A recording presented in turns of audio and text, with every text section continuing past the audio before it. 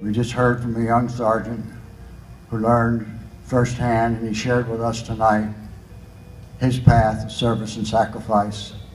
Now he's living a life of commitment, continuing to serve.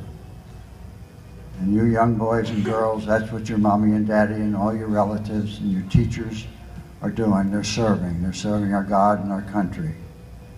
Once again, as I look at you here in the front row, I can't help but say thank God for young girls and boys like you.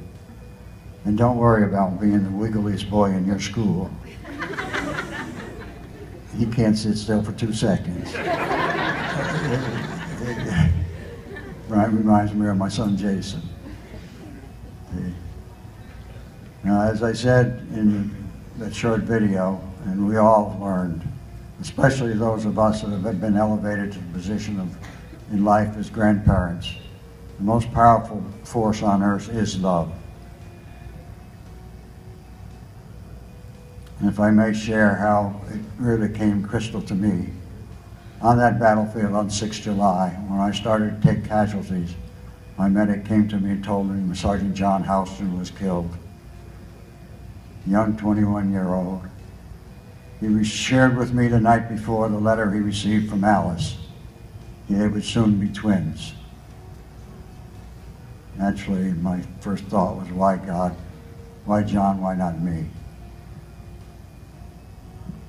Your instinct kicks in. You know that you have to pick up the slack and move on and do the work of more than one.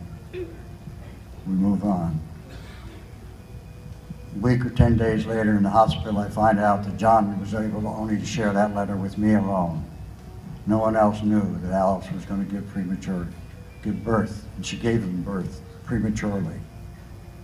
And when that happened, there was yet another casualty. It was the Battle of Nam Dong.